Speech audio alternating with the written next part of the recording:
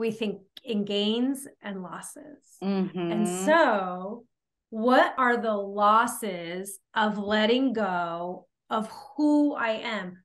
I know how to be this person already. Just because I don't love it anymore, I know how to be her. There's no surprise in me being the overwhelmed human. There's no surprise in it. I know what every day is going to look like. I know what every day is going to feel like.